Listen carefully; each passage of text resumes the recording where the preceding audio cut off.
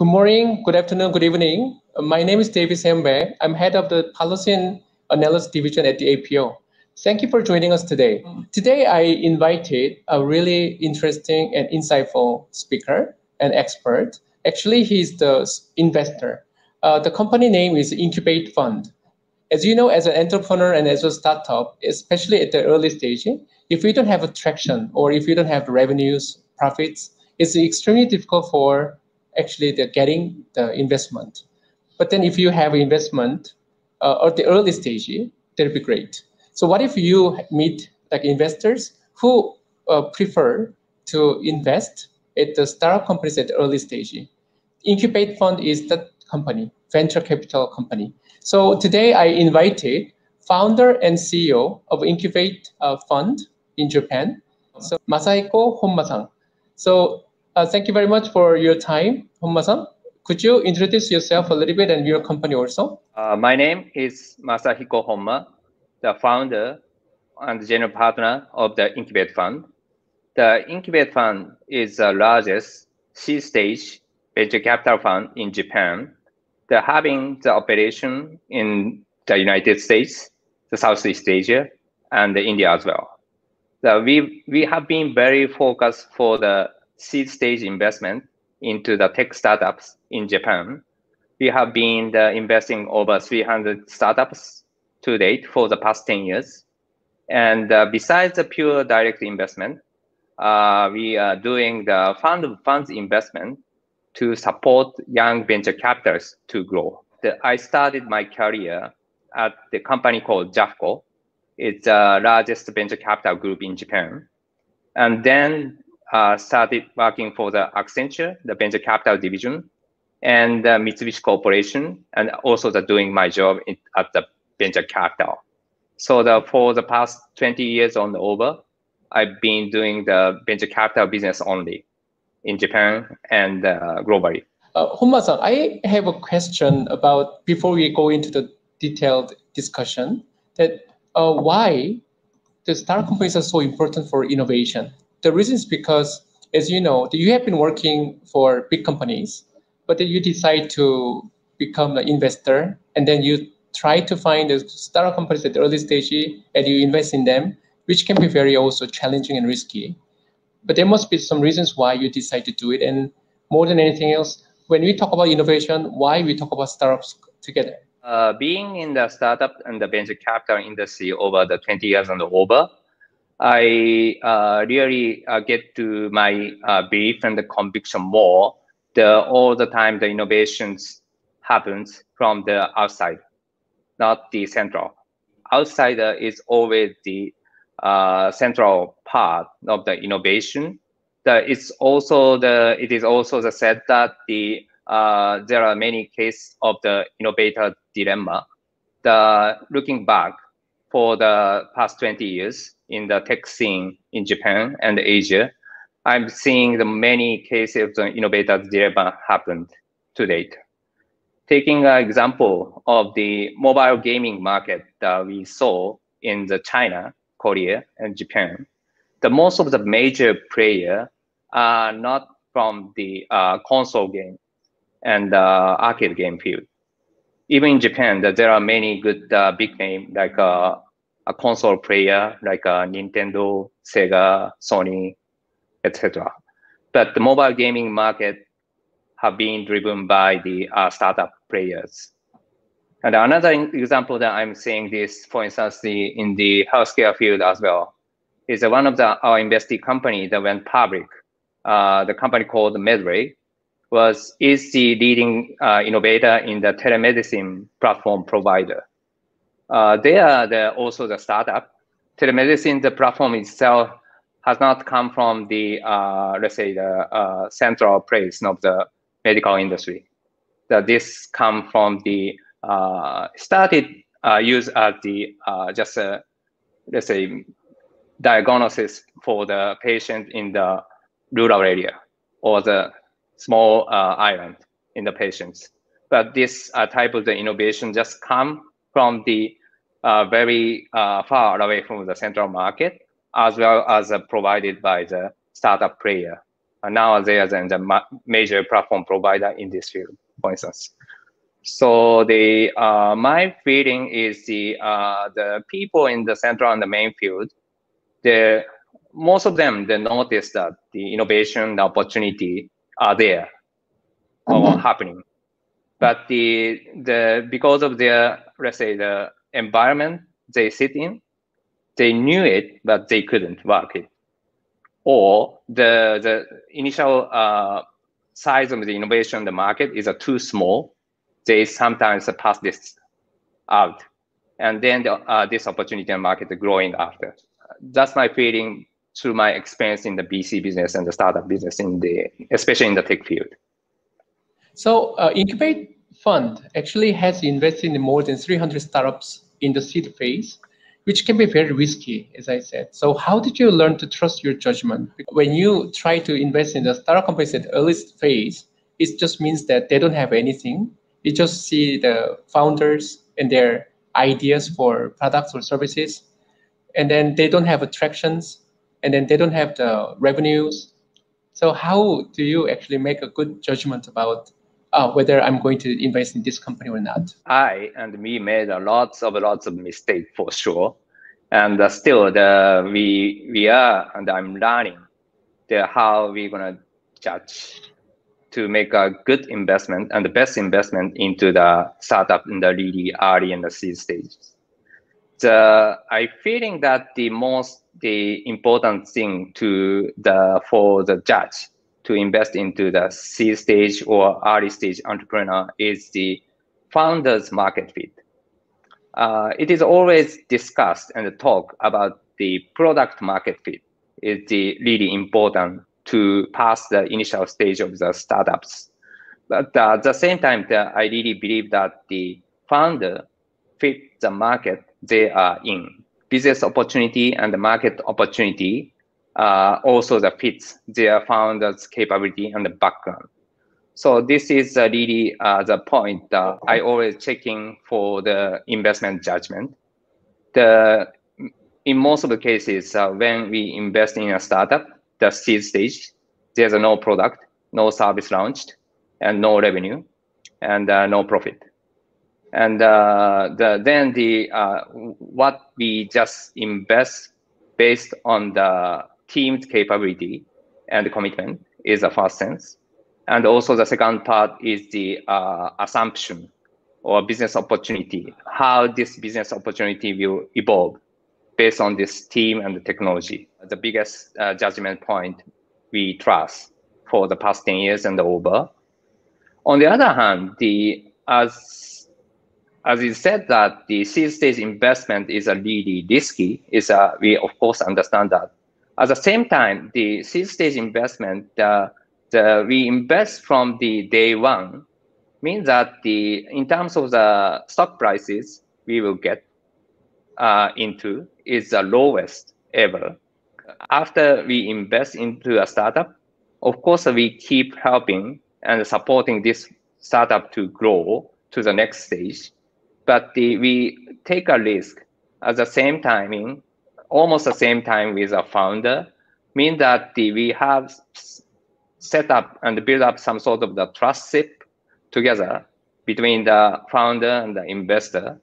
That I think is really feel safe for us sometimes for an investor to know everything from the day one about the founder and the startup and the business opportunity, all of them. So the seed stage investment is risky, of course. At the same time, we know everything explains together from the day one is really the safe, make us feel safe for us as well. We are going to talk a lot more about successful examples or cases that you have, but let's start with the failures. There must be many mistakes and failures and errors, and also that you trust the founders because you believe that they are really good, but then they might have disappoint you also. So let's say that you trust some people that actually you shouldn't have trusted, or you thought that it's really good potential, but you invested it, but actually turned out that actually they are nothing but just failures. So could you share your kind of cautionary tales were some painful failure stories, which even though it's not that easy for you to talk about it? Again, I've experienced lots of failure into the startups. This is all about the venture capital business and the startup business. I think there are two kinds of failure for investor and the venture capital. One is we miss the really big win in the after. We miss opportunity of the good one is really failure for a venture capital business. I'm taking example the two cases. The one is a company called Mercari, is one of the really big hit IPO in the past 3-4 years in Japan market. Mercari is a C2C marketplaces operator and provider in the company. The reason I missed this opportunity is CEO and the founder of Mercari is too close to me. He is a friend of mine in a startup world. Sometimes we tend to make a misjudgment to the closer people and the friends founder because we know too much about his characteristic and capability, as a founder and as a person. Sometimes in this circumstance, people sometimes tend to see more on the point that he's not good at, rather than that he's really good at. So then I think he is really talented, and of course I knew he's a really successful entrepreneur. But at the same time, because of the relationship between he and me, I think he's a really good friend. But I passed this opportunity. But in the end, the Mercari was not. This is a really big failure to me. The Mercari is now valued $6-7 billion and over. Is one of the most successful tech startup for the past 4 or 5 years in the decent tech scene in Japan. Another case is a company called Raxuru. Raxuru is a B2B online printing company. Given that I used to invest into the company called Monotaro, is another B2B marketplace company in Japan. Now they are valued at $10 billion and over. They are really successful B2B marketplace company. Given that I have invested experience into Monotaro, and they already knew what kind of business model and the structure works on the B2B field. Then when I saw the first phase of the Raxuru, it looks really premature, even both for the founder and the business model. So that's because of I sometimes also the investor sometimes knows the business domain too much and have the experience too much on some specific business domain. The investor and we tend to pass the opportunity.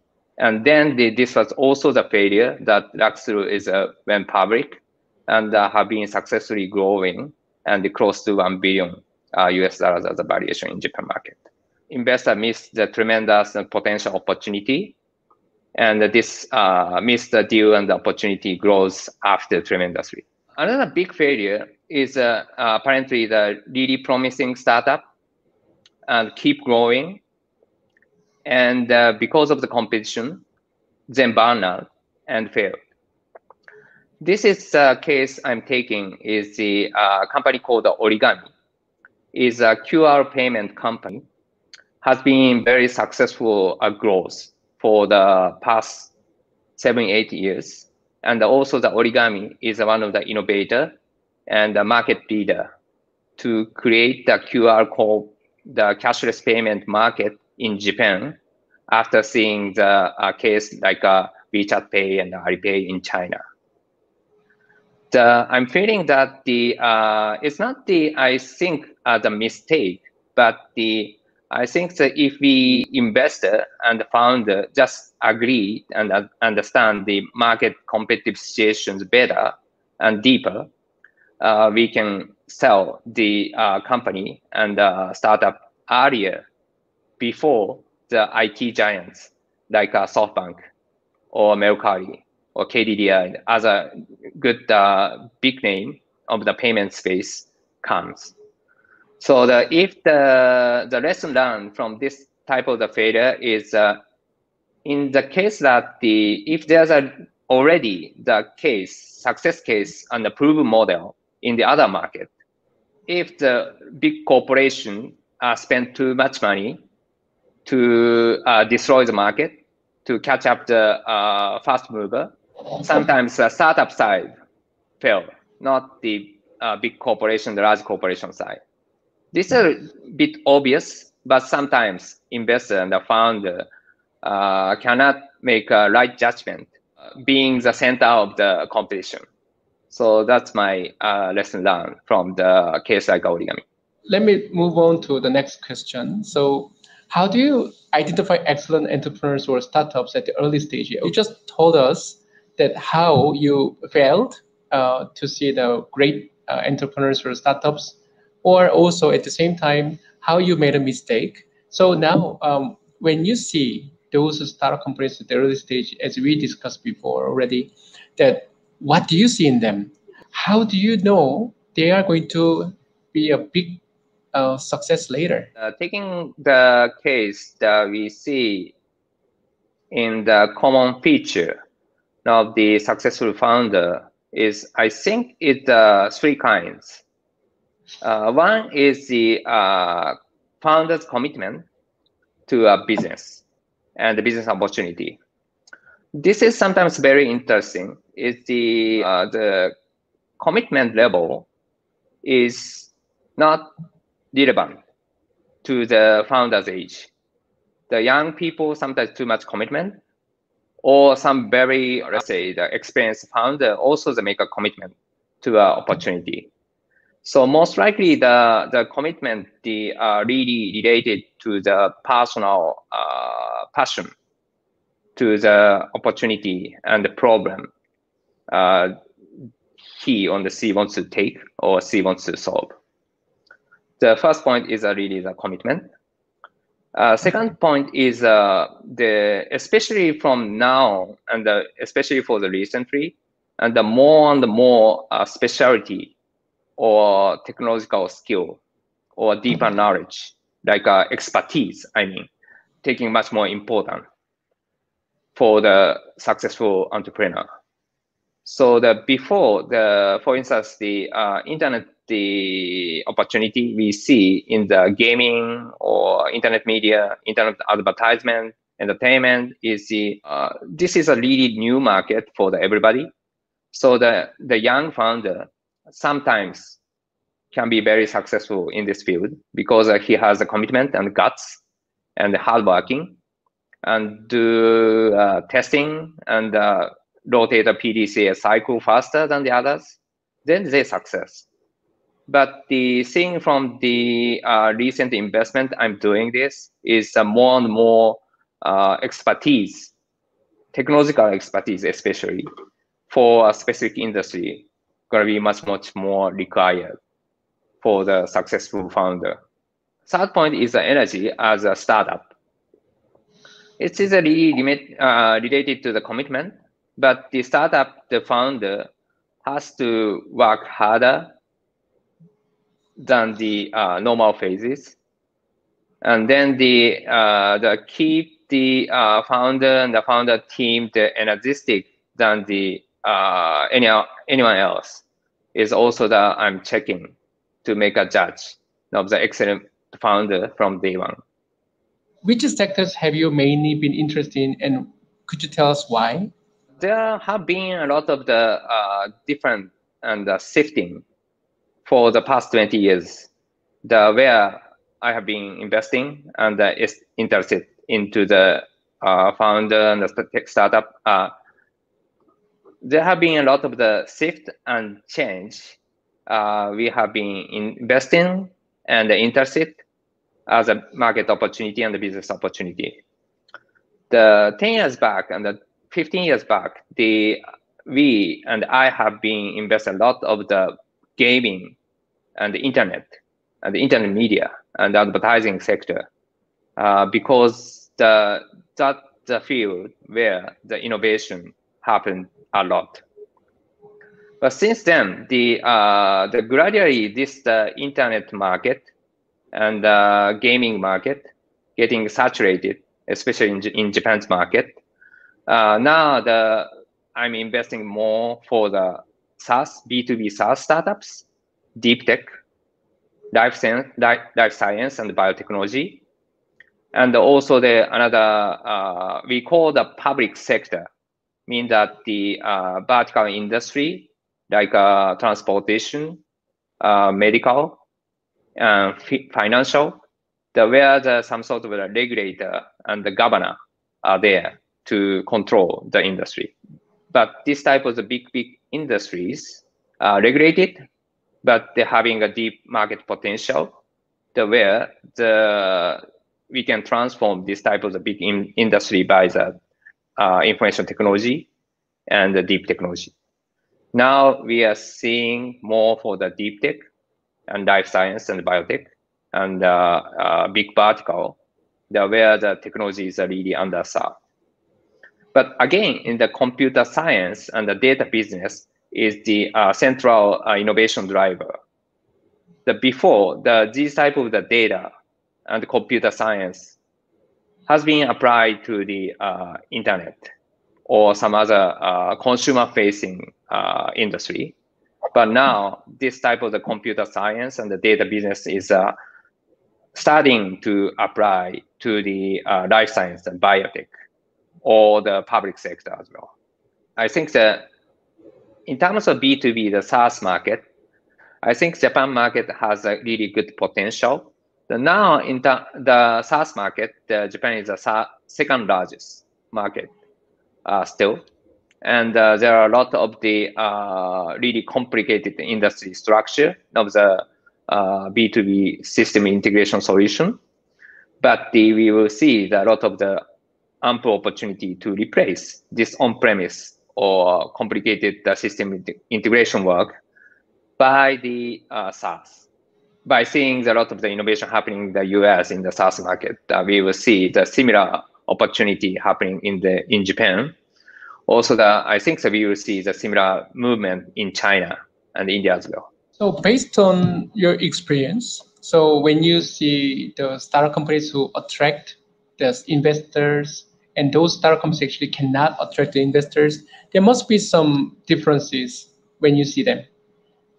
It's all about the founders team, how strong, how balanced they are. Now is the investors' money is everywhere. Is the money always chasing the good founder team and the good market opportunity, but always the startup who can attract good money and not so difference from the others are the startup who have a really good founder team. The balance between the CEO, CFO, CTO, and some other key personnel is the really experienced and excellent person attract the excellent person. This is really from the how we put up the brick from the scratch and the day one. In the basement is weak. In the end, the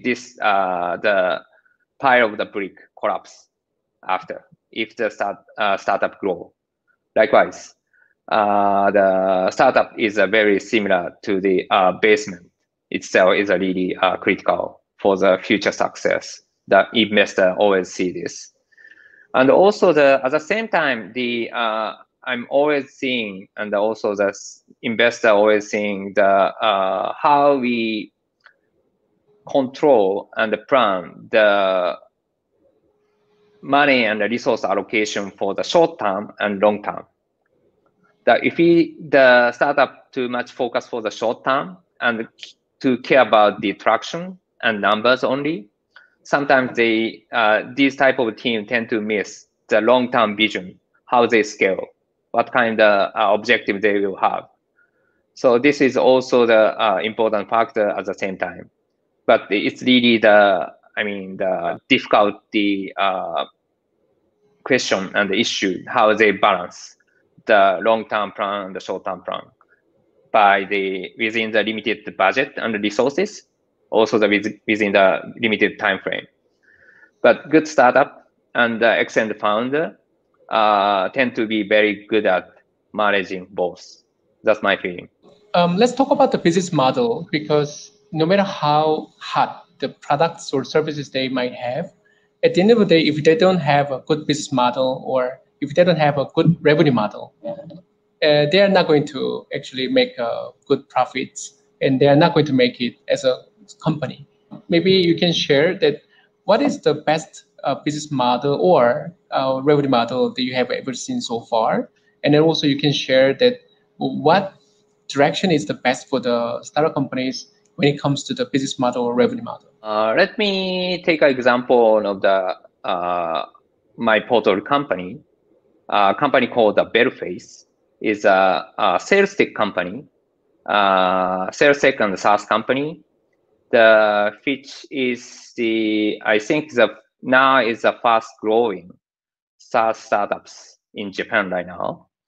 Bellface provide sales tech to the outbound sales tech which is a bit similar to the Skype and the Zoom, but they don't count on the video communication. They still count on the telephone line to make a cold call to the client. And if the potential client pick up the call, the salesperson just tells some sort of the specific number to put this into the website. And then the screen share they can do. This is really specified to the outbound sales for doing remotely. I think the beauty of this business model is firstly, of course, they are the SaaS company. Their, let's say, subscription business model really works. The second point is their client the need to target for the offline client, where those of the people are not good at the caring and handling the cutting edge technology. That's why they still keep using the telephone line. But most of the innovation, the market opportunity tend to happen into the rural area or the senior market as such. But the internet player, they has to sometimes to cover and reach that market, so that there's a really good market opportunity.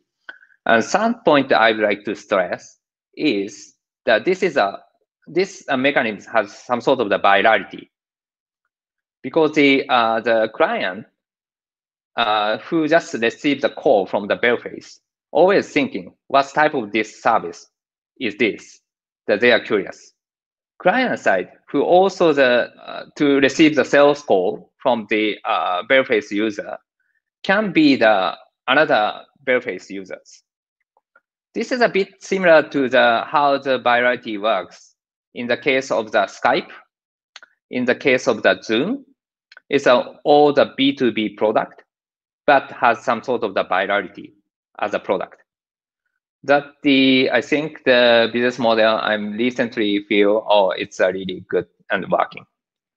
As an Incubate Fund itself, so you must have some value proposition, or you must have your own like a philosophy.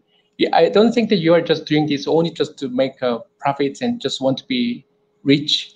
Could you share your own like a philosophy for this investment, and then what motivates you to wake up every morning? I'm going to do this today. Like as a company, maybe you must have your own value proposition. Yeah, surely. I don't recommend the people who are looking to be a venture capitalist to make money, because there are much more better way to make money as a way of fund. But I really like this business model and the venture capital business.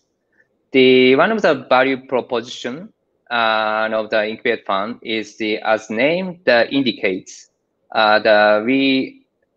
we never ever investment into the proven successful startup from the middle. We always make an investment into the company formation stage or the seed stage. So we have the corporate motto of the first round and lead position. We never ever invest into any startup in case we cannot be the first outside investor to a startup and cannot take a lead position. We always try to be the best supporter to a founder and the startup team and experience together in the good time and the hard time together and make a success together. That's my aim and the intention. And also I think some sort of certain philosophy to do a venture capital job. Some startup company entrepreneurs are initially confident that they won't need any investment funding. But then when they start struggle financially, they realize that they need investment actually. So this is what I have seen myself that in person, that when the startup company is doing great, they think that why do I need investment? They think that they're doing great, so they don't want to invite investors. But then, as you can see, that their growth actually looks great. But when they start struggling, their growth actually doesn't look good. And then that's when they start looking for a fund. And then for investors, of course, they're not attractive because they are suffering. So in a way that maybe it's not necessarily because they are desperate for money. They must have some like a long-term plan for investment that it's not because they don't have money, it's because strategically they might need some money for some time for the future. And then maybe it's better for them to get some investment even though they don't have a problem financially. So what is your recommendation for the startup companies or entrepreneurs who don't think that they need money because they have enough profits they are making at the moment? And yeah, what is your advice for them? Yeah, of course, I think the both right. The startup and company who never take the outside money and control 100% by the CEO and the founder by themselves is also the good way. Also, the startup who can leverage the outside resource and the venture capital from day one and keep going towards the IPO.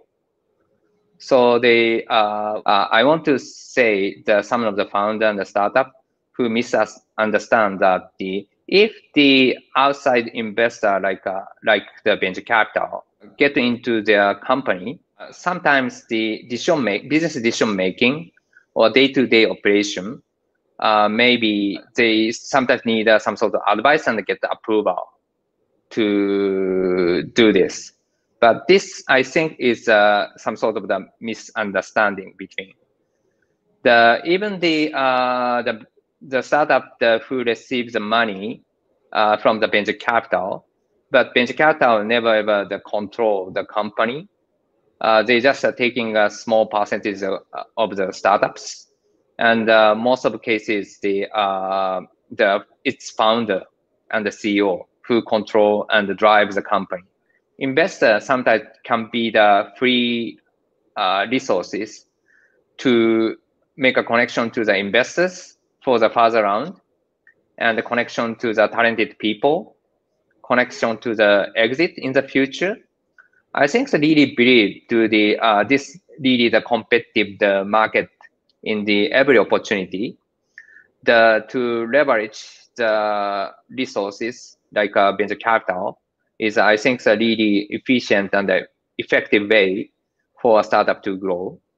And also sometimes these founder misunderstand that as well, that if the founder and the CEO should be okay if the startup can do steady growths and also sometimes no growths for the long timing. But thinking about the employee side, they are looking for the opportunity to grow as a career, especially for the young people. They also have to care about the growth is sometimes really necessary, not for the investor, but for the employee as well. Some startup companies, as you know, they're just burning money. They just continue to get the investment, but then they are not exactly making profits. they just keep on spending the investment money. I'm not going to say the names of the companies, but as you know, there are some unicorn companies or some big companies. They are actually, seems like they are doing great. When you see the numbers, they are just in the deficit. They are in the red. But then we just wonder why investors keep investing in them. Is it because they believe that, oh, this company just struggling a little bit, but at the end of the day, they are going to get all the market share? Or without changing any their business strategy for the star company, is it really good idea to invest in that company continuously? It's a really the typical discussion the investor and the founder have been doing and doing right now as well. My opinion is especially for the tech sector and the internet companies, because of this type of the startup and the business model has the strong network effects. This effects accelerate the growth and more. So then in the end, this type of the business and the market opportunity tend to be the situation like a winner takes all.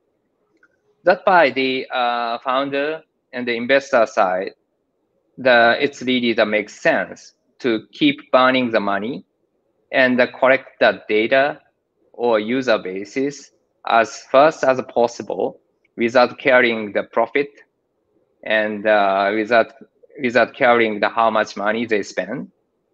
So that, I think, is one of the successful formula. The startup and who has a business model like this. But at the same time, there are some sort of the misunderstanding or misguiding thing that the business model and the startup who doesn't have any mechanism of the network effect itself, but they keep burning the money. Like the business model, they think similar to let's say the GAFA or some sort of successful tech giants. But in the end, they're taking an example like WeWork and the others. It doesn't have any network effect inside their business model, but keep burning money. In the end, everybody just notice this. Oh, this doesn't work if they keep burning this type of money. So that's I think the two different business model we have to classify, discuss separately. That's my opinion.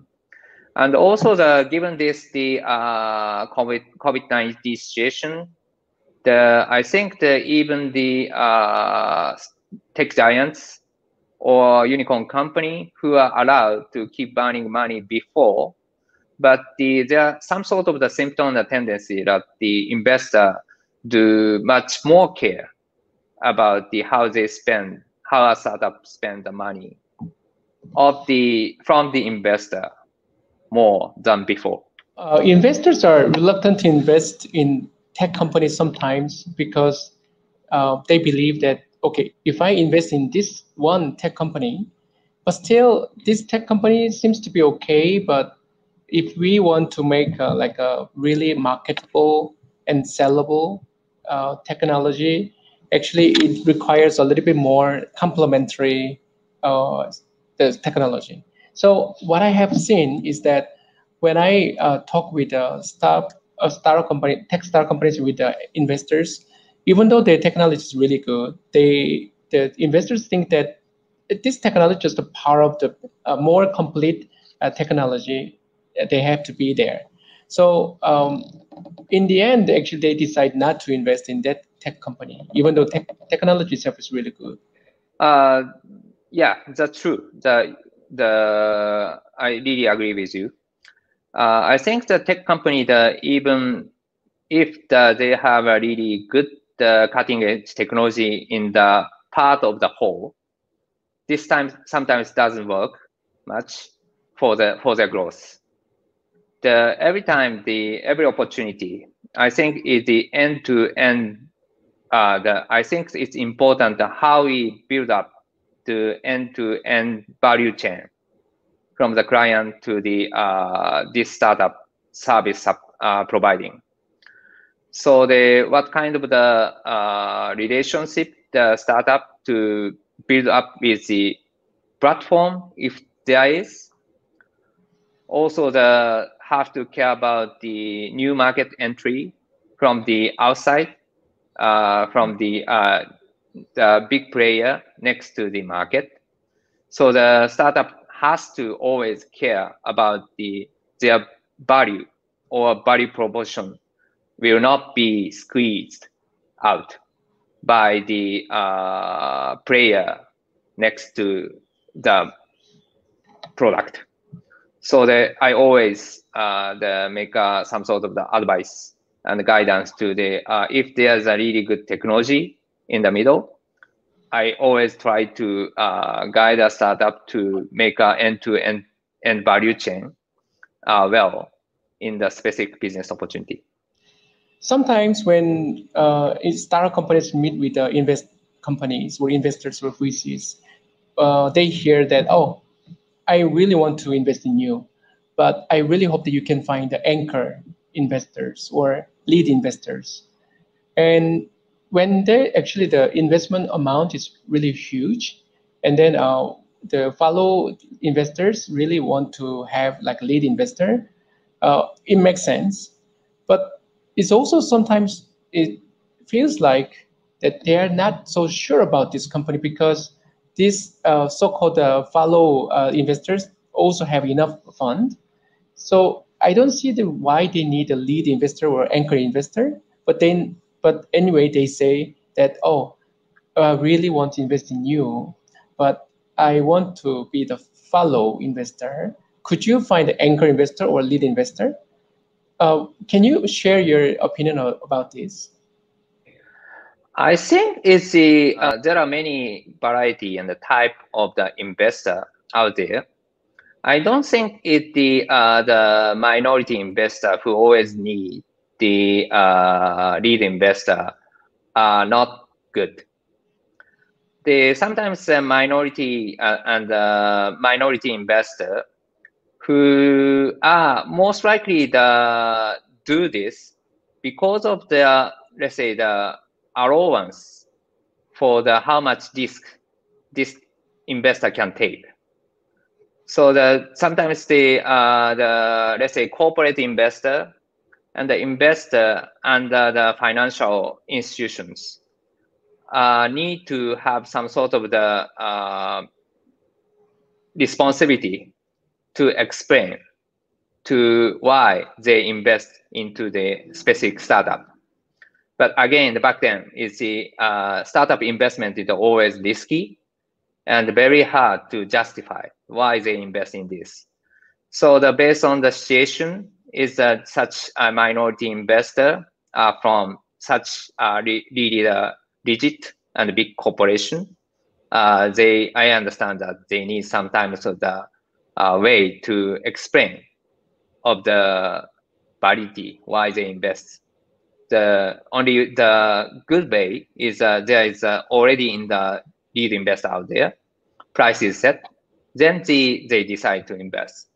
So I think this is all about the ecosystem thing.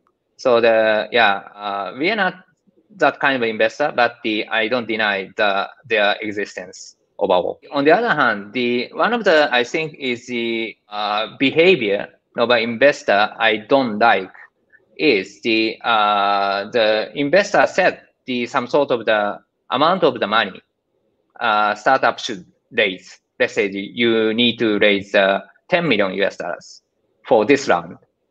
If a startup can raise 10 million US dollars investment, then within this 10, I will make a 2 million investment. Such type of a behavior sometimes really limit the flexibility of the founder, how much they can raise, because fundraising activity is really the moving target. So even this company think that they committed earlier, but it's not the commitment in the end. Sometimes it's not. I don't think it's a really good behavior for an investor to keep doing. Let's talk about the due diligence. As you know, some startup companies say that, oh, the revenue size or They talk about also they are doing great. But once you start due diligence, sometimes it actually is not the case. So it's about their integrity or honesty. But then some people are actually confused between the candor or marketing, because they think that they are just doing marketing, but they are not really exactly conscious of that they are kind of lying. So due diligence is so important. So what do you think that they have to prepare for the due diligence? I think is most of the cases, the investment decision is already made before the due diligence. So for most of the founder think for succeeding the fundraising activity from the investor, I think is besides the DD, firstly the business model and the traction and the assumption to the market why investor has to bet in this opportunity.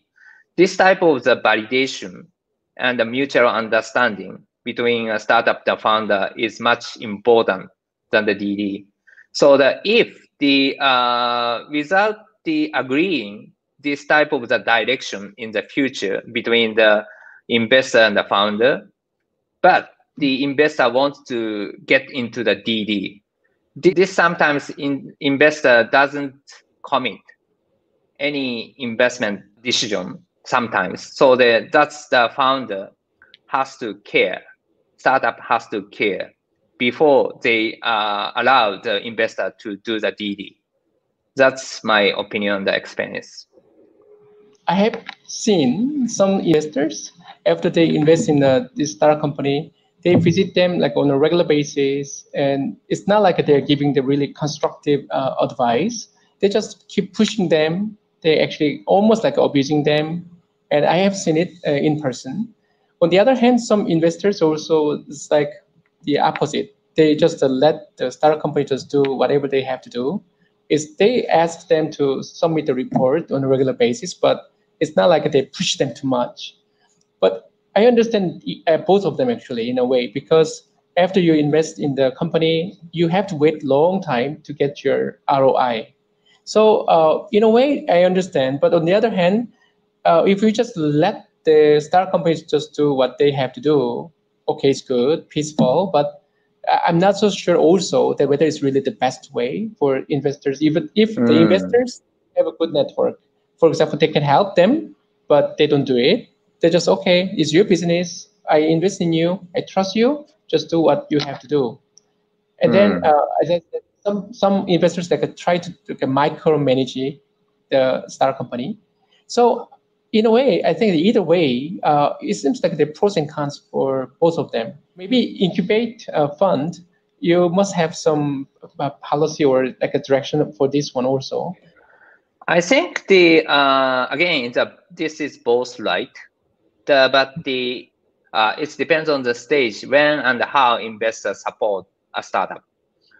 Initially, of course, the investor side sometimes has more experience managing the startup in terms of the how the startup to be organized and how to do the marketing, how to do the hiring, and how to develop the product, etc.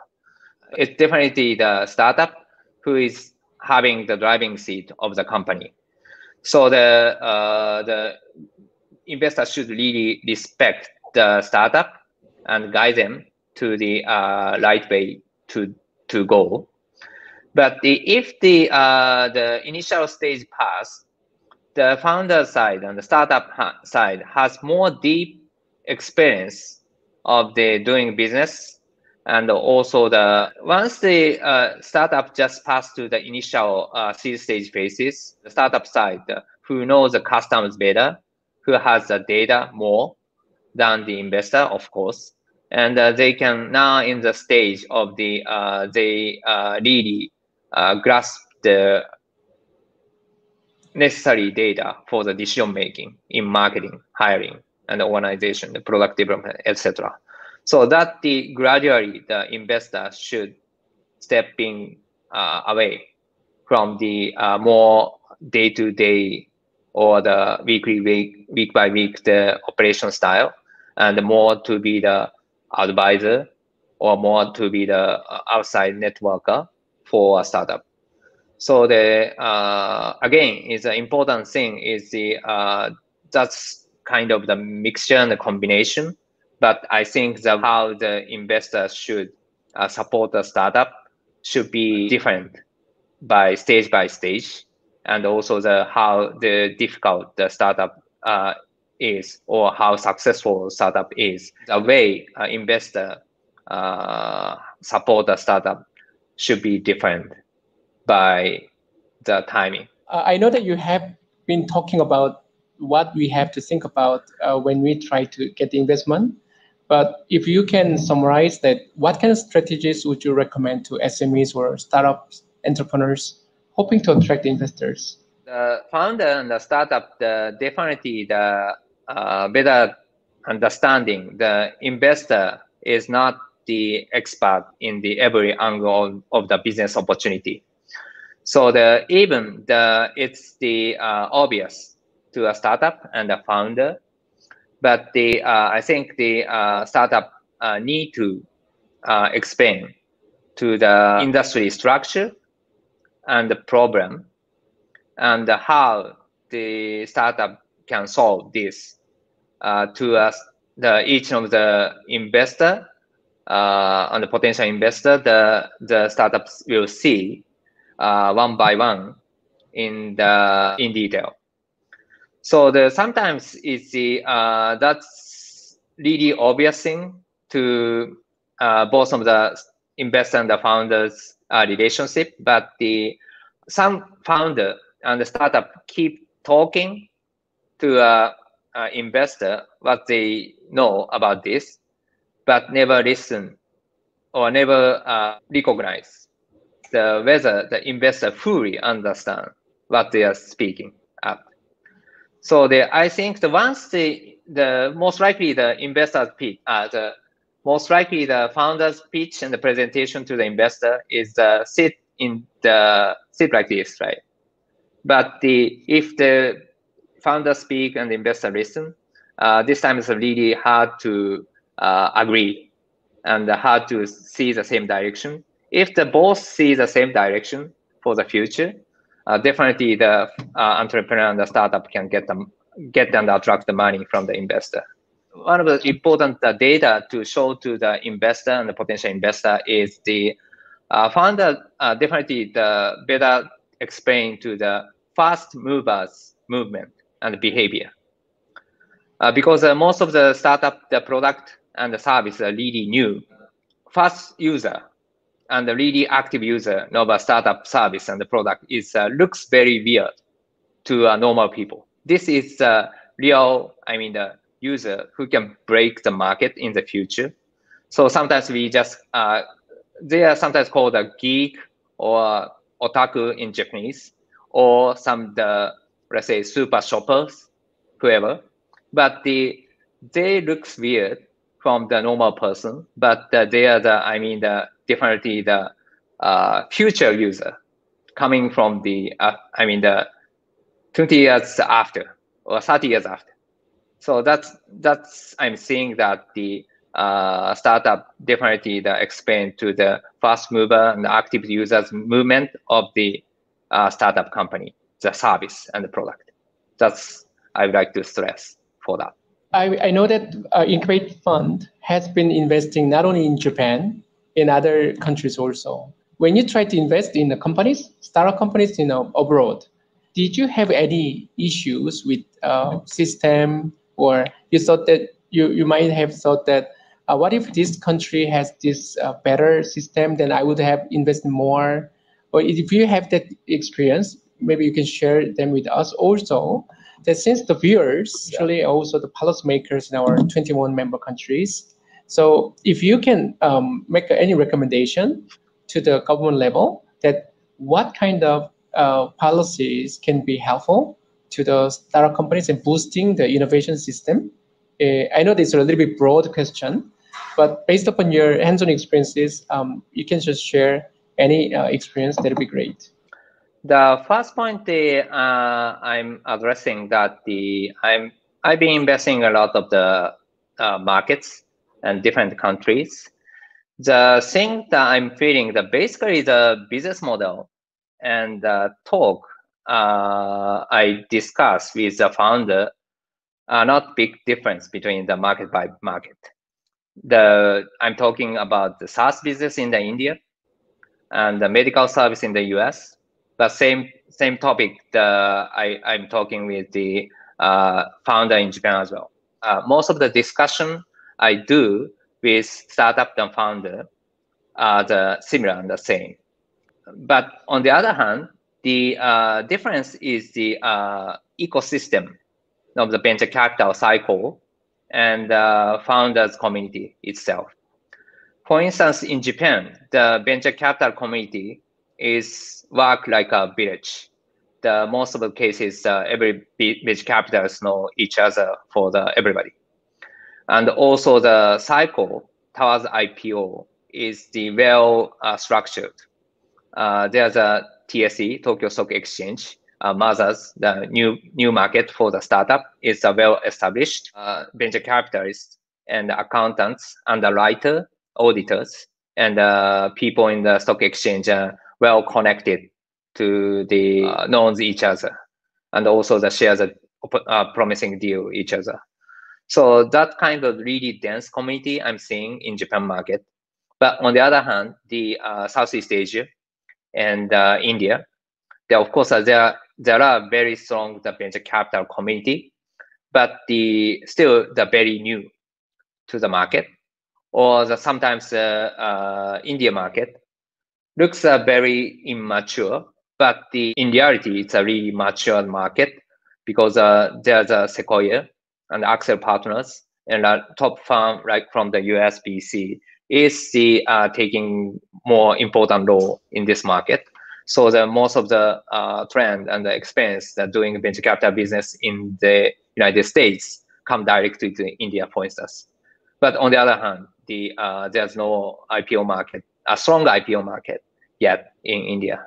So I'm seeing this is a difference is the ecosystem, the market by market, but the founder and the investor like me has to let's say tailor ourselves to the ecosystem of the market. This is I think a challenge for a startup and the venture capital who are doing a business globally in the different market. But overall, there's nothing different, and the talk and challenge and the enjoyness of the startup life and the venture capital life, market by market. More often than not, as you know, the regulations stifle innovative startup companies or entrepreneurs in sometimes, actually it happens also in Korea a lot more than we know. Regulations are actually very important, I think. Exactly, I totally agree with you. The policymaker and also the governor in every market is quite important to spur the innovation and develop the ecosystem on each market. For instance, in Japan's market is the METI and other policymakers are really supportive to help the startup to create the actual cases. For the policymaker side, they can utilize the startup as an actual testbed and cases to the innovation to be deployed and established in the real world.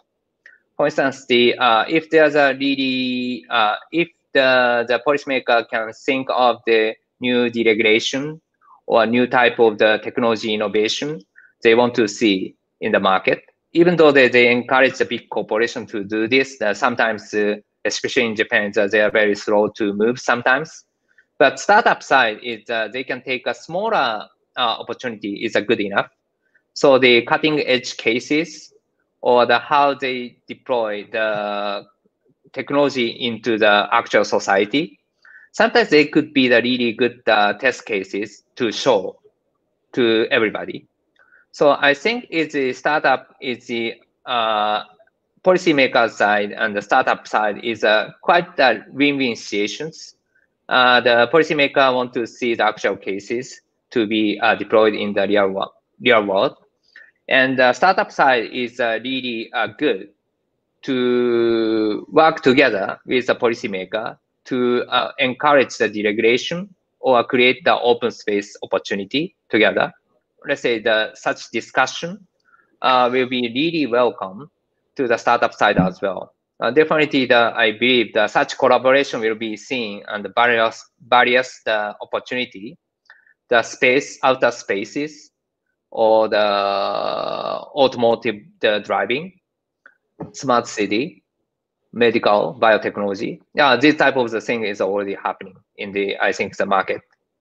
Before we close, I would like to ask you how you manage your mental health, because it can be also very stressful. So you must have your own a way to relieve your stress or maintain your good health? Mentally, I don't do anything, but for the spare time, the weekend, I'm actually the triathlete, and I swim, I run, I bike. This is the biggest mental relief for forgetting everything of the stress of the venture capital work, and also I spend much time for caring the kids is relieving the stress, I guess. Honma-san, if you have any closing message for startups and viewers? Thanks for the listening. Back to the first question, I think where the innovation is happening, and the startup could be I think, the driver for the innovation. I strongly believe in this. Only the outsider and the challenger could be the innovation for the future and the next century. But the startup is not all about the startups. So the startup need also the help from the finance people and the investor, also the people working for the startups, and the client. They can just support the startup innovation, and also the policymaker allow the startup to play in some certain industry and the business opportunity. I think everybody, in a sense, can be related and already related to startups. So I think this is all about how we think of the good society will be developed. The startup is one of the way, but the startup need the help from all the people. So Honma-san, thank you so much for your precious time. I know that you are very busy, but still you took some time for us and for our viewers. I really appreciate it. Viewers, thank you very much for joining us today. And you know that if you don't subscribe to our channel, you are going to miss out on a lot. So please don't forget to subscribe to our channel. Yeah, Honma-san can continue to help as many startups as possible at the early stage. Thank you very much. Have a nice day to you.